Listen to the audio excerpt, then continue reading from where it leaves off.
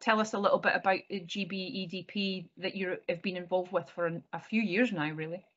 Yeah. So so I've been involved with the GBDP since I think maybe 2015, 2016. So before that there was GB junior programs, but nothing quite so full on. So and the GBEDP is basically the program just below the senior program. So there was a bit of a gap identified with junior players coming into the program, not really being able to cope from being completely amateur to being a full-time athlete. So they brought in the EDP to bridge that gap a little bit. So there's basically 35 athletes. They can be any age, but normally under 23 on the program. And we would have 1 to 2 camps a month, which are residential camps. Normally Bisham Abbey, Lilleshall, Loughborough University. And there's the head coach John Bleeby, and then over the past been a little bit of change. Coaches has been myself, who's been there through the whole time, and then Zach Jones, who's now working with the senior men, and Clan Brown also with the GB senior men, and Barry Middleton's now involved. Ali McGregor, another Scottish coach, is involved as well. So, but we basically have a couple of camps a month. They're normally residential camps. We have roughly 4 hockey sessions on the camp, varying intensities, normally some S&C, but actually the camp this month, they're doing some cooking lessons as well. So it's a bit of a prepare all program for physically preparing the guys for doing really well at international level, but also getting them prepared in all areas, I guess, physically, mentally, off the pitch as well. So yes, I've been involved in that as an assistant coach. Yeah, I honestly can't remember what year I started. Yeah, probably was about 2015, I think. Yeah. That's cool.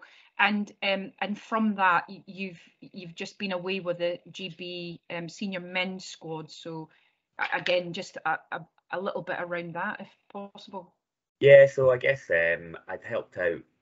There was a talent confirmation period after the Tokyo Olympic Games, so there was I think 5 or 6 camps, male and female. So I'd been down helping with those before Christmas, and then due to circumstances, they were short of a coach in January for the tour to Spain. So I was invited along to that, having worked again, I would say probably through having worked quite an extended period within Great Britain hockey.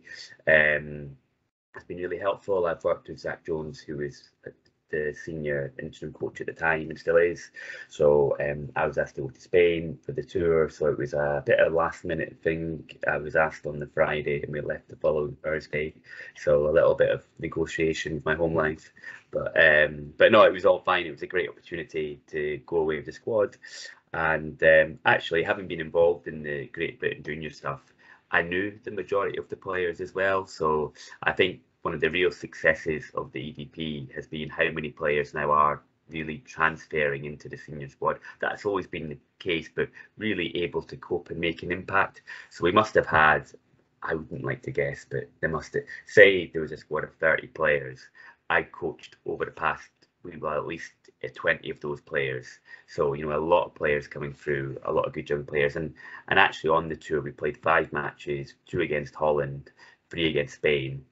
We drew with Holland twice, beat Spain twice, and lost once. Now, although they were friendly matches, what it did kind of really show was that actually once the players come in, they are international ready, I guess. So that was, you know, one, it was really cool for me to be involved.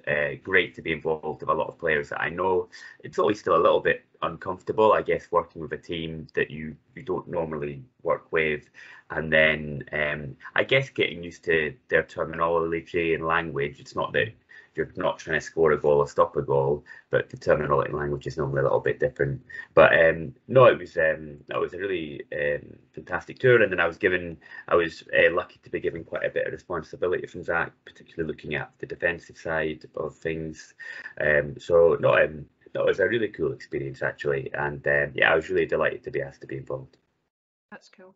And what would you say is the biggest benefit for your coaching, having been involved in that kind of, setup, the level of competition. So is there things that you're thinking about now for 21s, or to talk to Derek around senior men? Yeah, I think there's loads of things. I think one thing is just a level of consistency. So it's really important to me. So one of the goals of the under 21 men's program is to get players into Great Britain programs, able to get to the highest level, Great Britain senior. So being involved in those programs is fantastic because you get to see what the standards are. Again, a little bit around the terminology, how their camps run, the intensity on and off the pitch and all that kind of stuff. So all that's really, really beneficial. And I think there's two things. One is that I've definitely learned absolutely loads from being involved, and it's really helped me to become a better coach, I would definitely say. I mean, like, you get to work with top coaches. Obviously there's John Libby, but Isaac and Kwan as well, who have both gone on to coach with the senior team. So and normally in each camp you'll all run a session, you know, so like you get responsibility for leading on a certain area. So that's great to get that responsibility. And then on top of that, you're getting to see what the other coaches are doing and kind of help with them. So yeah, I think there's loads of benefits. There's benefits to me personally, and then definitely bringing that back to Scottish hockey. It's influenced, I would say, it's kind of both ways. There's definitely areas I've influenced what they do, you know, and there's definitely areas where they've really influenced what I do, how I run my camps, you know, the types of sessions we do. I would say I've always had my own ideas about my style of play, but then integrating some of the areas that they're doing that could be really helpful for our guys when they trial. So I think over the years we've done, we've had lots of guys that have done really well and got involved. But if I look back to, say, 2014, when I first started, we probably only had a couple of Scottish guys involved. Fast forward to this year, there's 7 Scottish juniors in the programme.